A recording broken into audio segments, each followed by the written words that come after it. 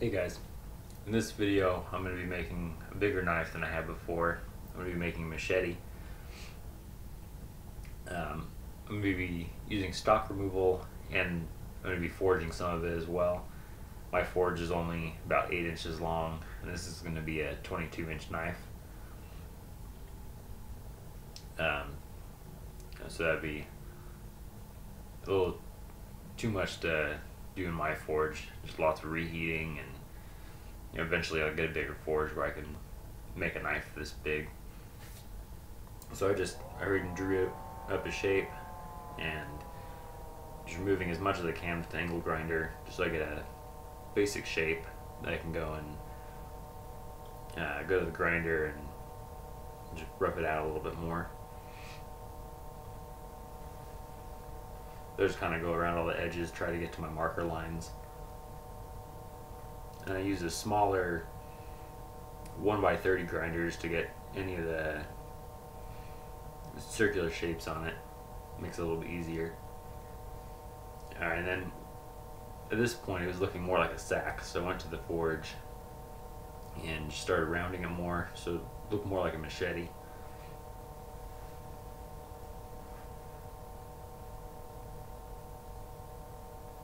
I went back to the grinder and just kind of finished up the shape that I want.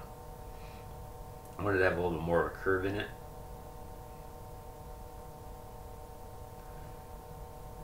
And then I used a 36 grit belt just to grind in my bevels, and there's a lot of black marks. I need to remove more steel just to take those out.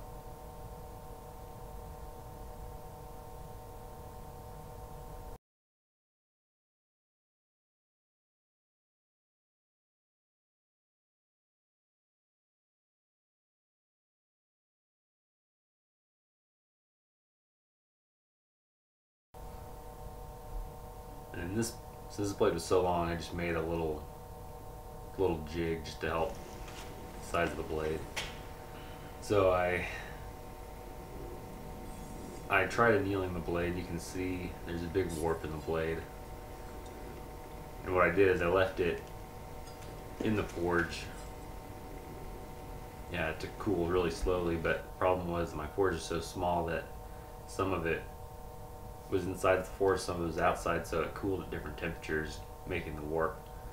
So I thought if I just sandwich it between two pieces of steel, put something heavy on top, that it should straighten it back out. So this helped with most of the warp. There's still a little bit, so I went to my vise and tried to get a little bit more of it out.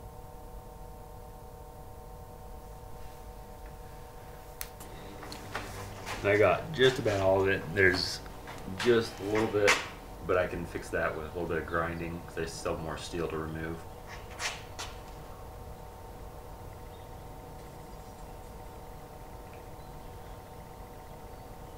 But it's not too bad. So then I went and drilled my my main pinholes. And these work a lot easier if you start on a slow speed. I use the slowest speed that I can. It takes a little bit of time, but it works pretty well. You just add a little bit of motor oil, help cool it down.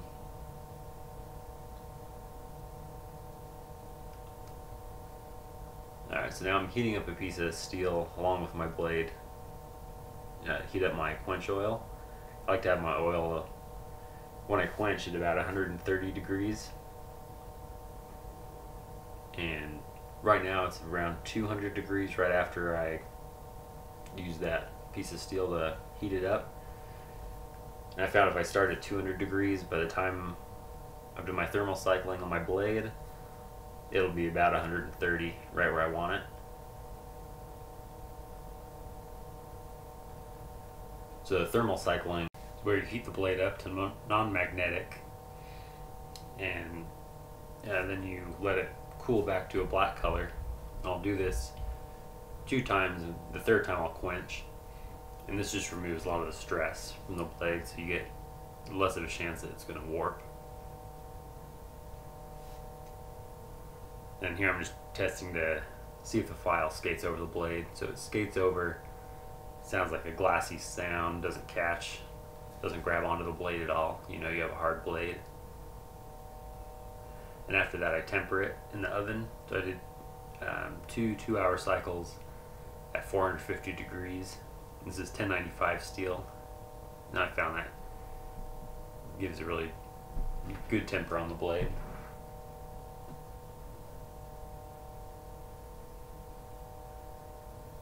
So I forgot to drill the rest of the holes in my handle, so I had to do it after I hardened the blade.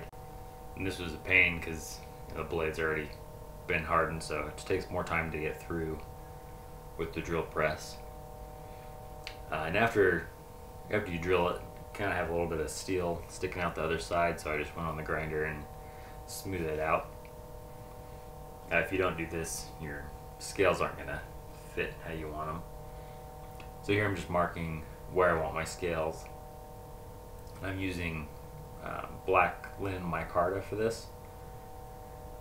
So I just clamp everything together so there's no way it's going to be able to move and get good even holes. And then I switch to a 220 grit belt and just clean up my blade. And here's a gator belt, which is around 400 grit. I decided I was going to try to do a patina, so I'm using apple cider vinegar. So the patina helps against rust, and when you're cutting certain foods like meats and certain fruits and vegetables that have acids in them, this will help so it doesn't discolor the blade.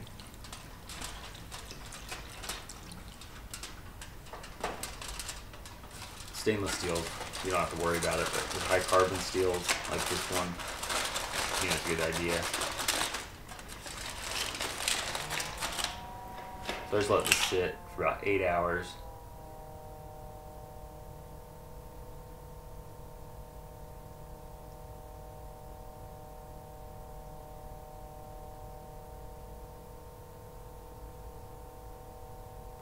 It turns a nice gray color.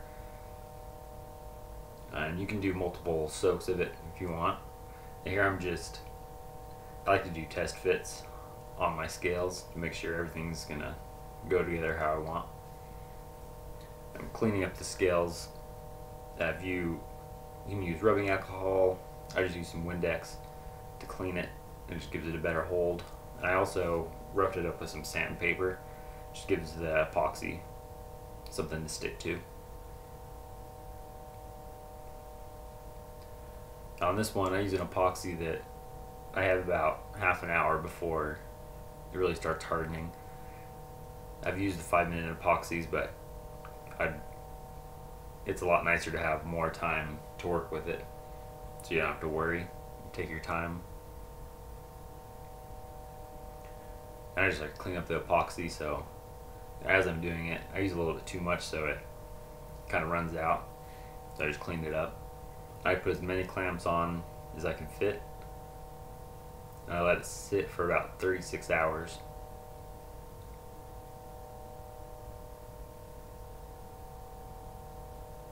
Alright, when it's all dry, go and cut off the pins. I grind them down until they're flush with the rest of the handle.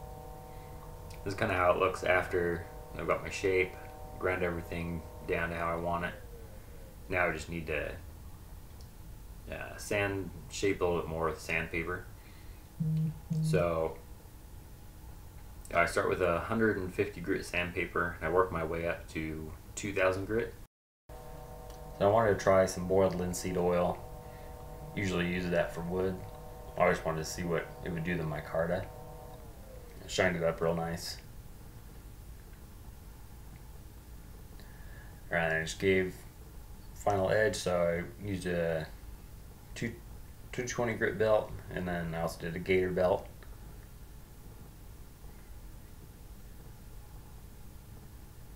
I wanted to do a little bit of testing, so I just did some bottle chops.